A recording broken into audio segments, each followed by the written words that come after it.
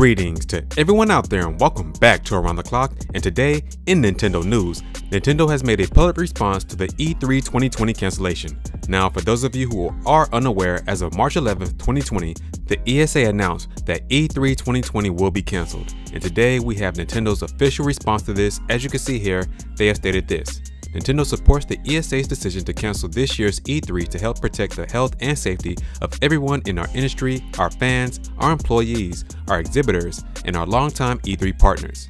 We would like to express our concern and support for all those affected by the COVID-19 outbreak during this challenging time. We'll continue to be flexible and redirect our efforts to other ways of keeping our fans up to date about our activities and products. Because of the COVID-19 outbreak, large industry events may be untenable for the foreseeable future, but we are considering various ways to engage with our fans and will have more to share as the year continues. Now, it is very unfortunate that E3 2020 has been canceled, but I don't think that this will affect Nintendo that much. We all know that Nintendo does their digital presentations online, but I think this will affect Nintendo in the way of their floor presentations at these E3 events. They always bring out the big guns, turning the E3 shows into like a mini playground where people can experience their new games coming out in demos, and they always set up their floor areas in the theme of the game that they're promoting for that year. So this may affect them in that way, but they may can change this by having this at different locations in America.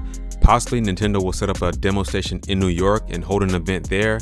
We'll have to wait and see what happens, but as far as their digital E3 presentation, I don't think that this affects this at all.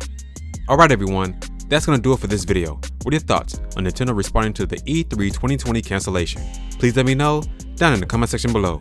If you like this video, make sure to hit that like button and share this video as well. And as always, remember to keep it locked here at Around the Clock. We're here, we focus on Nintendo gaming news around the clock.